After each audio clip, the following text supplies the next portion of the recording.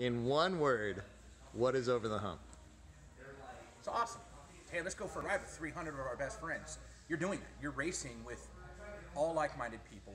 Everybody's got the best of attitudes. The atmosphere of just all families, kids, wives, grandparents, parents, they're all there.